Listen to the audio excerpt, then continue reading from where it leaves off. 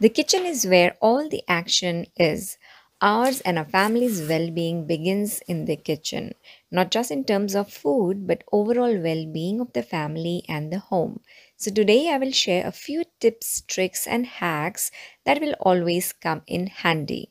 If you prefer to read and bookmark all the kitchen tips that will be shown in today's video, then don't forget to visit momandme.com.au and read the blog Tips and Tricks to help you with Indian cooking. So let's get started with today's kitchen tips. Winter essentials. When cold days are around the corner, the nasties are around the corner as well. Itchy throats, runny nose, clogged ears, and whatnot. Before rushing to the doctor, why not try these homemade organic toffees and syrups? All you need is 3 tablespoons of ginger juice, 3 tablespoons of lemon juice, half cup jaggery, half cup honey, and 2 teaspoons of coconut oil. Mix all the ingredients together and boil it till it comes to toffee like consistency. To check if the consistency is right, put few drops in water and try and roll it into the ball. If you can form a ball easily, turn off the flame and pour the mixture on a parchment paper and let it cool. Finally, sprinkle some sugar so that toffees does not stick to each other when stored in a jar. Prevent milk sticking to the bottom of the pan. Ever got frustrated with all the white residue on the milk pan as you slow boil milk? You can reduce this by a great deal with just a simple hack. Simply apply a layer of ghee or clarified butter on the bottom and sides of the pan. The pan will come out clean without much milk sticking to it, and cleaning will be a breeze too.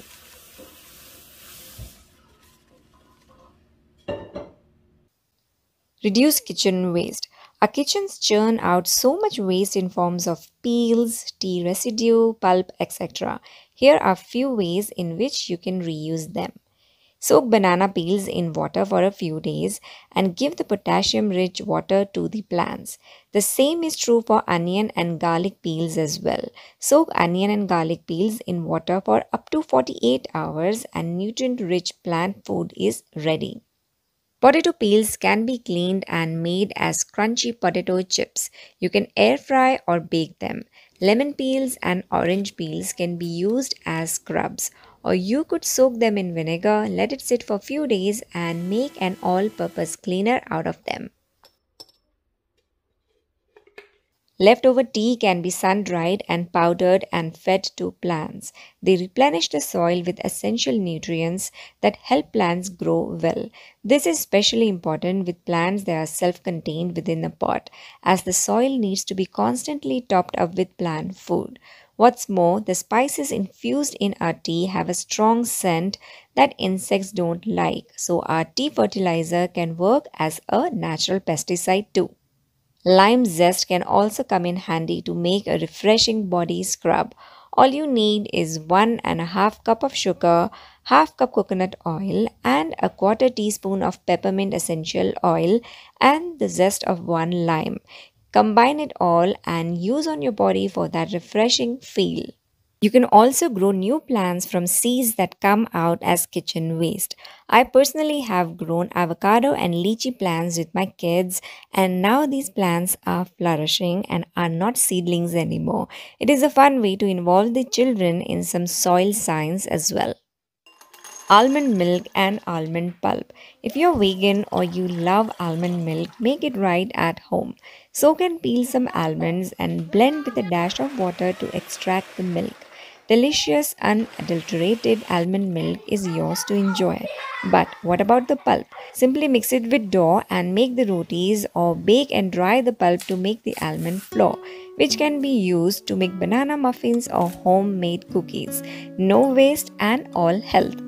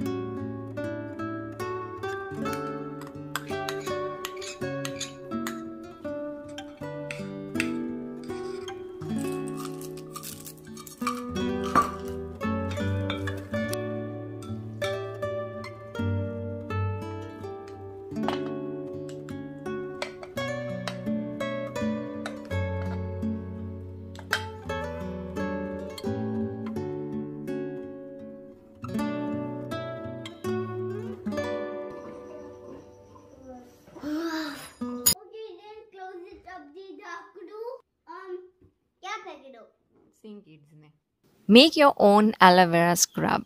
Aloe vera has several soothing properties, especially freshly cut aloe gel. Combine it with raw sugar and use it as a skin exfoliator, and radiant skin is now yours in no time.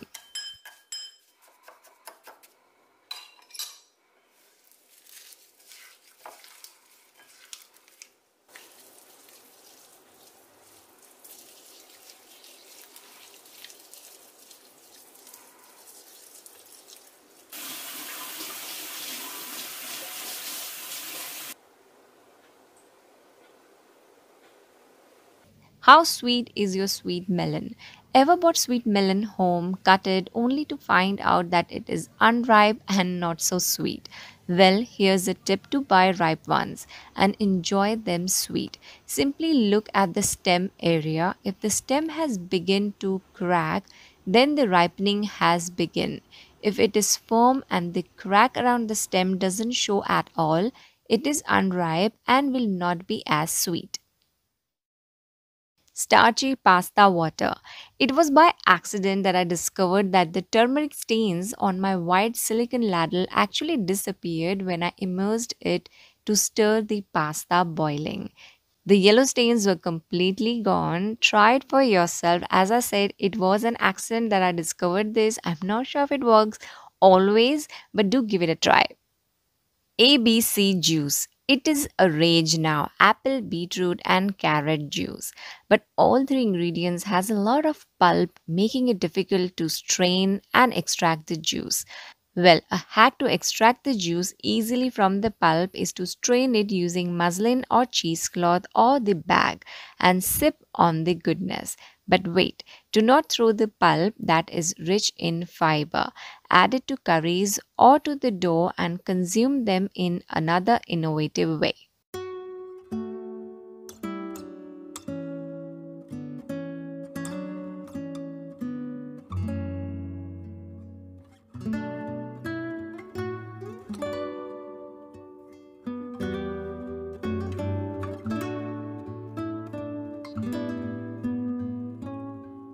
Use conditioner to reverse the shrunken sweater or blanket.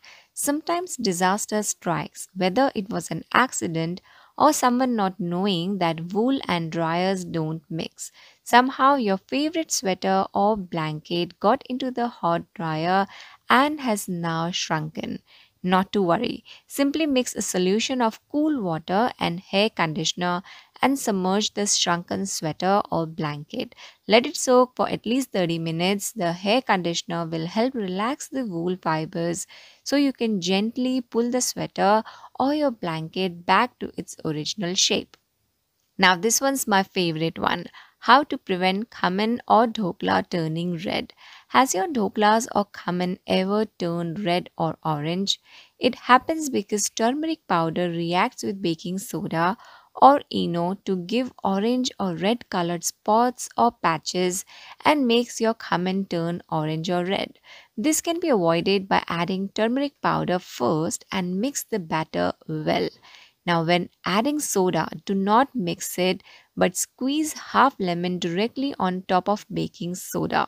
Lemon will make the soda fizz, and once the fizzing stops, then you can mix the batter and use it, and your dhoklas or vadas will never turn red or orange.